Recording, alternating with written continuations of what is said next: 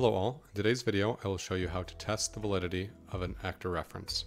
This is important because passing in null references can cause your blueprints to behave incorrectly or crash. Let's jump in. In our content drawer, we will create a new blueprint of type actor.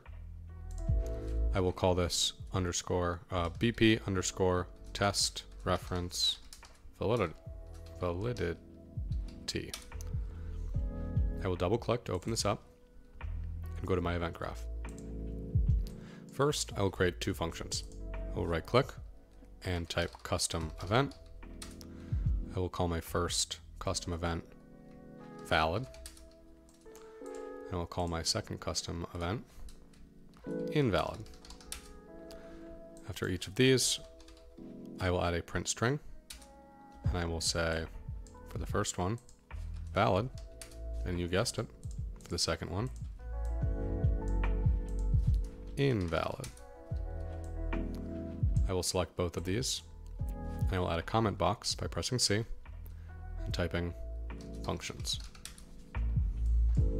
I will go up to my event begin play. I'm going to delete these two functions, and we're going to run a sequence. So I'll drag off here and type sequence, selecting this. I will add one more pin. And so I'm going to show you now three different ways. First, I'm going to create a variable, which is going to be our actor reference, and we will call it actor reference. And where it says Boolean, I will click to change the variable type to actor. I will select this one here and create an object reference. I will hit the little eyeball here, which is kind of invisible, but it's there. I will click it, and let's compile and save. First, I will drag it out and say get actor reference. So when you right click, you can actually drop down into this option here that says convert to validated get. If I drag in here, then basically what this does is it does an automatic check for is valid and is not valid. And it also gives us the ability to then pull off and do anything with that actor. So what I'm going to do is I'm going to right click and I'll say valid, which will get our function. And I will say invalid, which will get our other function. So this is basically a way of, if we wanted to execute functionality on this blueprint after the fact, it would go there. Let's do a second method. I'm going to drag my actor reference into my graph and I'll say get actor reference. I'll pull off and I'll say is valid. There are two options here in the utilities. I'll click the first and it gives us a Boolean. So this would be used in conjunction with a branch, and if I press B on my keyboard and left click, it will give me a branch, or I could search it here. I will drag this value in here and I'll drag the then one into my branch, and I will copy my valid and invalid down here. I'll move my functions just a little bit further, and I'm going to grab my then too. Actually, first what I'll do is I'll grab my actor reference. I'm going to copy it and paste it. I'm going to pull off and select our second variation of is valid.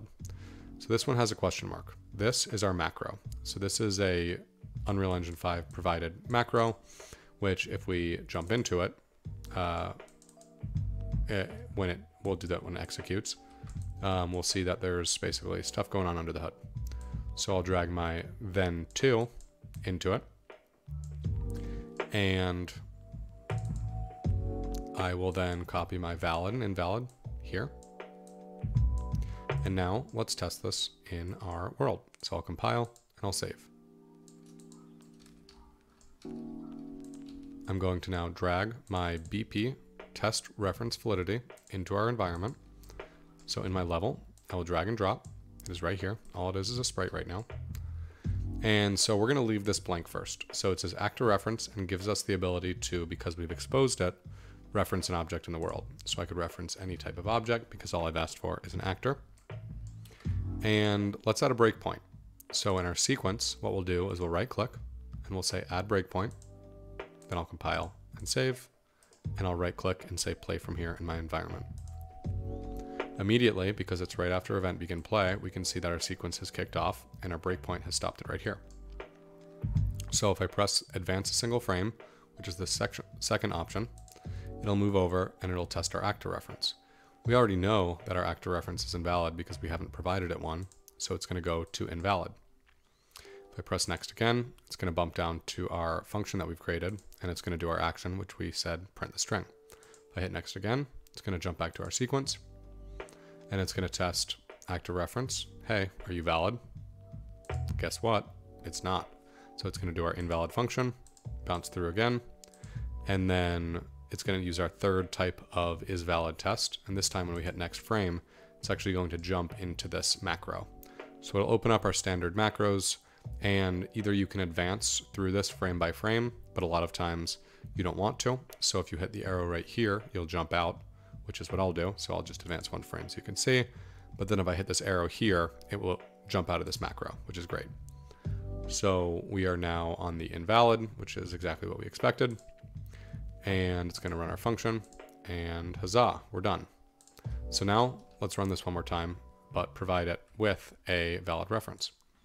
So I'm going to use the magnifying glass, and I'm just going to pick this object. I'm going to press play. And now that we have a valid reference, we're able to see when we hover over it here that we can see our acted reference, which is the static mesh that I picked from the environment. And it's going to go to valid. We know that all of these are valid, so I'm not going to run through it, but it's important to know how to use these validity testing measures in your blueprints to keep them safe. That's all for today's video. Stay tuned for more Unreal Engine 5 content. Have a great day.